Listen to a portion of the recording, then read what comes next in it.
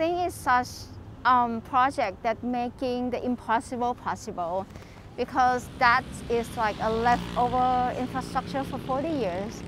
And with the owner of the project having the push to make this space work, to connect to people, to make that historic old town of Bangkok more walkable. In the future, look around, there will be so much leftover infrastructure. Do we have to destroy everything and build from new?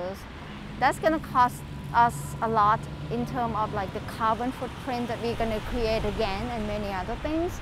So adaptively use what we have in terms of waste infrastructure, waste space, put more green into those solutions. I hope it's really helped the bird and insect, like hopping station. It's not only just us walking, but hopefully that narrow space can also be pathway to other living in the city, like small friends.